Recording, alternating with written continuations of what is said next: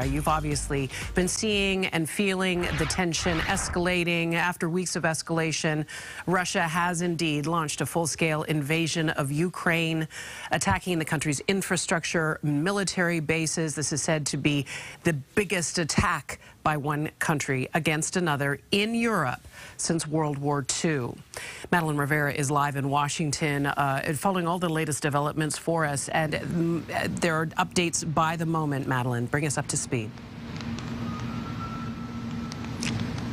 Good morning, Michaela. Yes, this is a situation that is changing every minute, every second. But Ukrainian officials are calling this a full-scale invasion of their country, reporting attacks coming from all sides. It really began with explosions early in the morning, Ukrainian time. A lot of those airstrikes and missiles were hitting military bases, military airports, and then there are Russian ground forces crossing into the country as well. So there have been clashes on the ground.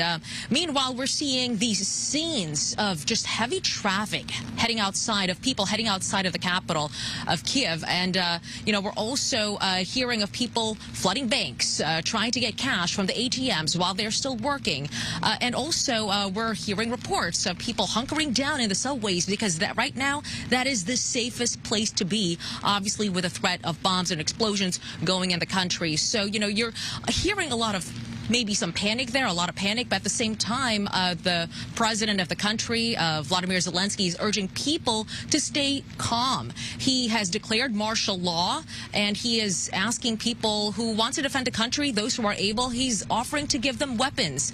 A lot of Ukrainian people have been defiant. They're ready to stand up for their country, defend their country in the face of this incredible danger, Michaela. An incredible danger, such uncertainty and such strife for the people of Ukraine. Let's talk about the global response. We're aware of what President Biden has been trying to do in terms of diplomatic efforts. We're set to hear from him a little later this morning. But what are we hearing from neighboring countries, other global leaders?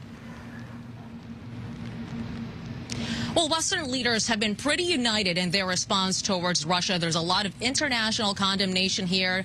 NATO's leader calling this an act of war against Ukraine, and they are getting ready to roll out sanctions. The European Union, the United Kingdom, they're getting to unveil new sanctions against Russia, and the United States is preparing to do the same.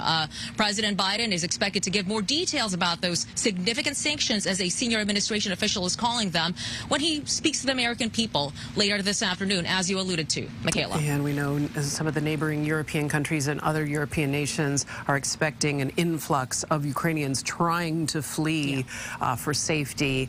It's a fraught situation, to say the least. Madeline, we'll lean on you again. Thanks so much. And again, we are expecting to hear the president talk about the U.S. response a little later this morning. We'll bring those comments to you live.